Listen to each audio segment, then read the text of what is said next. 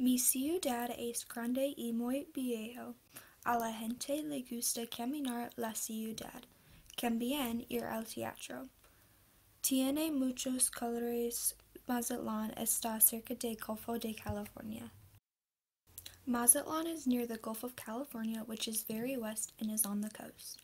In July, which is the hottest month of the year, the average temperature is 83 degrees Fahrenheit, and on January, which is the coldest month of the year, it is 68 degrees Fahrenheit.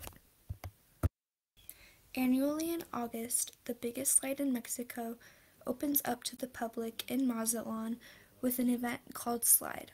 This usually happens on the 6th or 7th of August. Mazatlan has the biggest open-air archaeological museum of Mexico called Los Librados. There are stones there with ancient art figures on them. Those are about 3,400 years old. There's also a legend there that tells that there's a big pirate treasure chest buried in the field.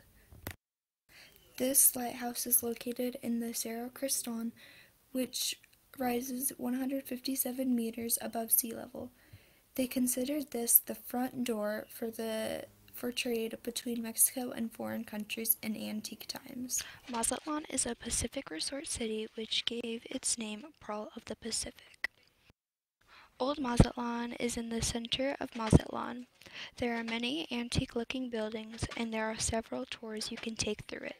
I also thought Old Mazatlan was cool, so I put some extra pics.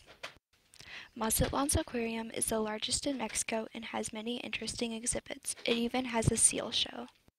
The carnival usually takes place in February, and it is a 100-year-old Mazatlan tradition. It is said to be one of the greatest celebrations in the world.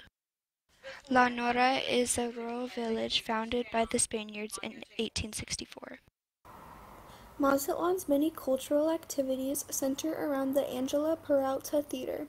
It was built in 1874.